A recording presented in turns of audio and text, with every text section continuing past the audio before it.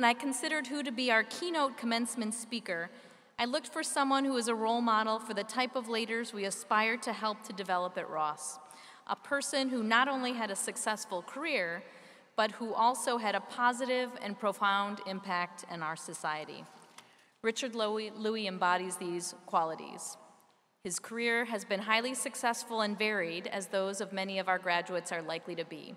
Richard worked in Fortune 500 companies and founded a tech startup. As a journalist, he covered breaking news as well as issues related to gender equity, affordable housing, and human trafficking. He also is engaged with highly impactful volunteer work on issues ranging from food insecurity to epilepsy. He's now an anchor on NBC and MSNBC. His on-the-ground reporting on civil rights, especially for the Asian American community, have earned him several prestigious awards. He has brought many stories to our attention that have significantly impacted our world and has directed 2 documentaries, the second of which, Unconditional, is set to release next month, and he's written 2 books, the second of which will be published next year. Richard is a proud MBA alumnus and a tireless ambassador and advocate for Michigan Ross. Not sure when he ever sleeps. Please join me in welcoming him to the podium.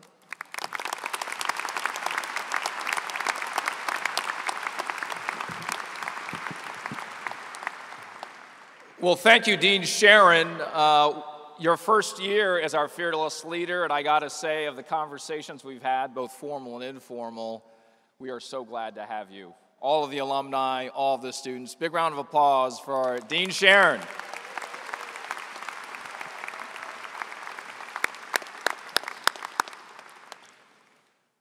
Well, good afternoon, Michigan Ross. How are you? Yeah! It is so great to be back home. They're gonna have to pry me away from Ann Arbor as I finish out this conversation. Well, graduates, proud moms, worried dads, friends, tired faculty and staff, you have made it. And to the grads, this is a day like no other in your lives, and here you are. Your eyes wide, your hopes high, your blood alcohol level through the roof. Yes, you certainly remind me of past me. So I asked myself, if future me would like to give past me a piece of advice, what would that be?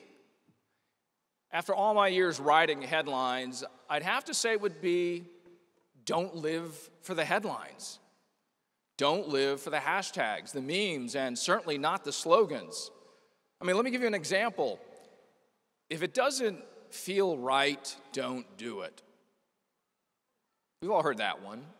But how crazy is that? If we only did what felt right, we'd never leave the hotel jacuzzi.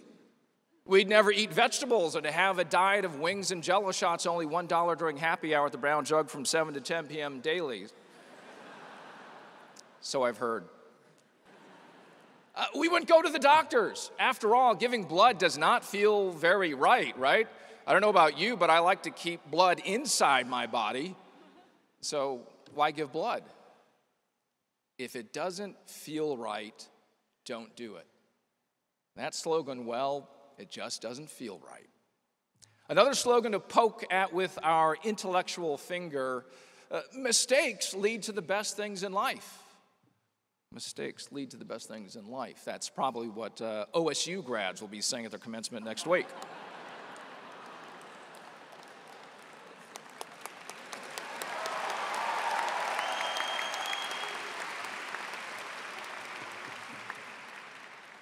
Go blue. But really, mistakes leading to the best things?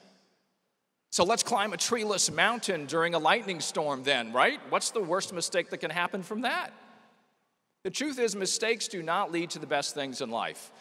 As you know, it's the hard-fought lessons we learn many times from mistakes that lead us to the best things in life. But the crowd never adds those caveats, as you know, so these oversimplified memes like mistakes lead to the best things in life, they get liked, shared, or turned into an inspirational Instagram post left and right. The problem is these misleading slogans sooner or later become what we think we must live by. And we'll do anything to stay on slogan, stay on message, do anything to stay on brand. That is the tension. We have so many voices telling us about what is, and what success is, and what happiness is. But what about our voice? One of the slogans we see reinforced day after day, that we can and should have everything. You're the new leaders. You have everything. And if you don't have everything, then you are not successful, not happy, and you'll be alone forever. No pressure. We all battle slogans unknowingly, and I've certainly battled them too. Not too long ago, it seemed like everything was humming along in my career. I covered and broke major stories, had shows on CNN and MSNBC, interviewed a president or two and read the teleprompter. But then life went off script. My father was diagnosed with Alzheimer's. I had everything, and it was now going to come crashing down, it appeared to me. And as that disease progressed, I knew I wanted to work less so that I could help care for my dad, except he was across the country. So what I did is one day, I took a deep breath, and I walked into my boss's office. I thought it was to have that conversation that would end my career forever. There are no part-time field journalists or anchors, after all. I sat down with my boss, Yvette Miley. I said, my father is not very well. I told her I think I may need to spend more time flying back to California. Yvette sat up in her chair, looked at me as though she was going to say, "Sorry to see you go. We'll see what we can do when you can return." She said this instead: "Richard, I also care for my mom in Florida, and let's think of some ideas to make this work for you." And so began a 3-day work week. I'd anchor on the weekend and then fly back home to San Francisco to care for my dad, and back and forth. But the compromise meant I was leaving the front bench. I'd no longer be asked to go on location for breaking news, and my paycheck was certainly slashed. I thought I was trading a life that I had invested years to get to, giving it up for my dad, who may not even know what I was doing. And surprisingly, while caring for my father during that time, I started openly sharing with others, other caregivers, and volunteering with community groups to share my physical and mental health journey. I opened up in ways I never thought I would, even getting approval for an employee group of caregivers at 30 Rock. And in the end, choosing not to have everything, that actually gave me more. It helped me choose what I really valued, and it opened the door to do things I thought I'd never do. And if this is not having everything, everything's going to be okay. Now, sitting next to the slogan about having everything is that slogan of, "Hey, you can go everywhere." You've heard it. The sky's the limit. The world is our oyster, to infinity and beyond. Buzz Lightyear, 1995. But what if we cannot go everywhere? What if we don't like oysters? Well, 2020 was the beginning, as was just said by Oral, of more than 4 billion people required to stay home, and you all were part of that. I used to fly 300,000 miles a year. I was everywhere. It was a badge of pride. I knew the best seats in just about every lounge in the country. Just ask me. Now the only seat I knew was in my shrinking New York apartment. At work, I was one of those designated survivors. 3 times a week, I got into one of the few plastic-wrapped cars on the road to go into NBC HQ. Streets that once held 8 million people Each day were empty each day, except me and the ambulances on 10th Avenue rushing toward the unknown. Among my duties to be there in case my fellow anchors and correspondents were out with the virus or signals went down. We had a so-called clean floor, an entire floor at 30 Rock. We sealed it off so if the world around us faltered, we could theoretically still be safe and broadcast. As a journalist, I never felt more isolated, yet at the same time, driven to do my job even better. Mutations, super scientists, testing sites, racial upheaval. It was an honor to get the news out. But I couldn't visit my dad during that time as he got worse. I sat alone in New York as he went in and out of the hospital in California. He was alone, nobody to protect and defend him. I knew he was scared. So sitting in my apartment those months, I found parts of myself I thought I had lost. I had wanted to write a book about caring for other people. I like light topics, clearly. Now is a good time, so I sat by the window for months and tried to finish it. Even if I couldn't be with my dad to help him, I could pass along the values that he taught me to others, potentially. We all relearn that being with family is a gift, right? The virus took that from us in so many different ways.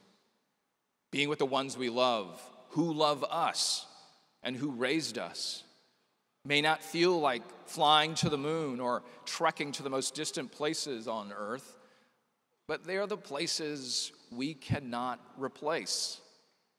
There is only one home, there's only one family, that is our everywhere, and we can get there by not moving at all.